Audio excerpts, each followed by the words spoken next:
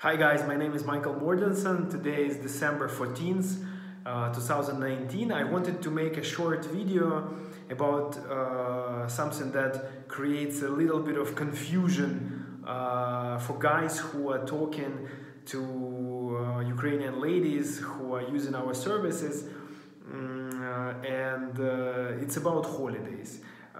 In Ukraine, just like, for example, in the United States or most of the other Western countries, in winter there are two major holidays: Christmas and New Year's.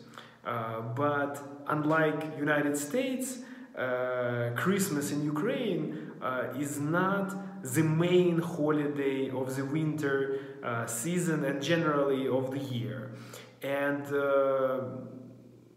it has very interesting consequences. For example, in Ukraine, people call the tree that you have at home and that you decorate, it's called in Ukraine, it's called New Year's tree. It's not called Christmas tree, it's called New Year's tree. And this period of time when people have days off work and stuff like that, it's not called Christmas holidays, it's called New Year's holidays. And generally Ukrainian people and people from most of the countries of the former Soviet Union, they place a lot more importance to the new year. And now in this video, I would like to explain why. It's actually a very simple explanation, but it makes a lot of sense. It's somewhat tragic, as many things in the history of Ukraine. When the Bolsheviks, when the communists came to power in 1917, they wanted to change the fabric of this country. Of course, Ukraine did not become part of the Soviet Union until 1922. Nevertheless, this process inevitably touched Ukraine. Basically, communist leaders wanted to erase everything that had to do with religion from the mind of the people, and so they started by such things as holidays, so they had to replace, if people are used to having a big holiday and exchanging presents in winter, they had to have something else. And so they offered the New Year's or Sylvester, as some people call it, as an alternative to big Christmas. And Christmas was becoming less and less popular,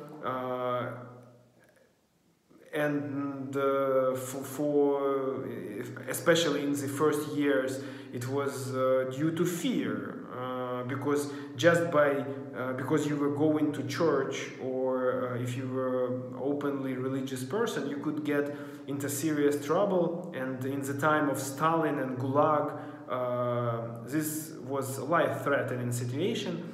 And of course, if you were a young person, you could lose a job, you could be expelled from the university if they found out that you went to church, or if you went to synagogue and stuff like that.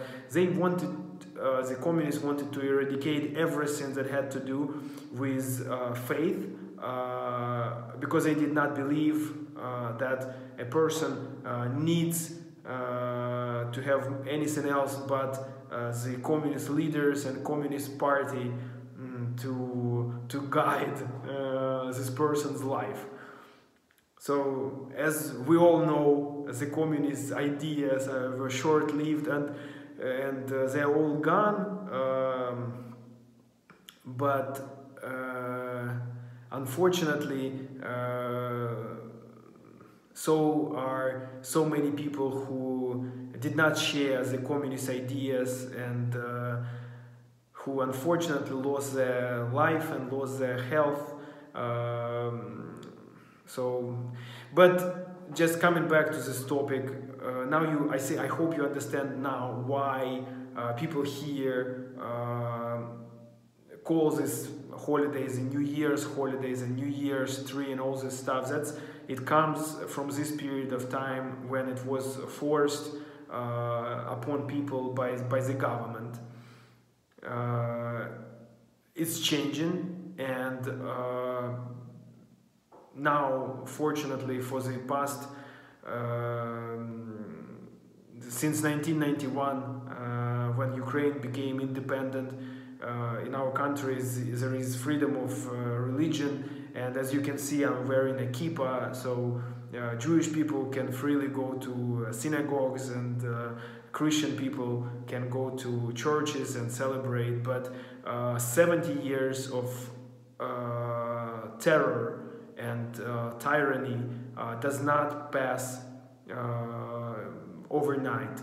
So it's still it's influencing the everyday life of people nowadays, even in ways that people don't even realize they are. For example, through the holidays, but I guess kids in Ukraine, they are very lucky because they get presents both for the New Year's and Christmas.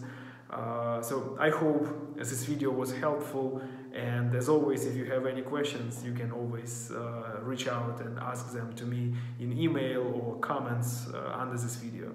Have a great day and good luck.